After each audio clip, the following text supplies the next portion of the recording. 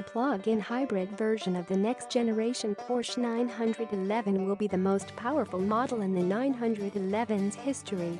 The 911 plug-in must be a very strong performing car, said Porsche boss Oliver Blume.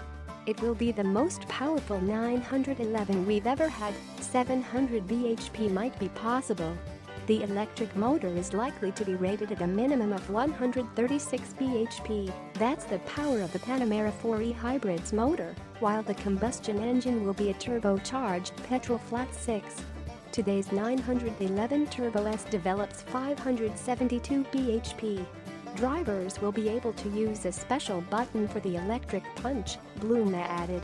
The 911 plug-in's technology will be unique but will draw on experience gained with the front-engine Panamera hybrid and the 918 Spider supercar. As a result, the 911 plug-in will be launched a couple of years after the next 911, codenamed 992, which is scheduled to be revealed at the Paris Motor Show later this year.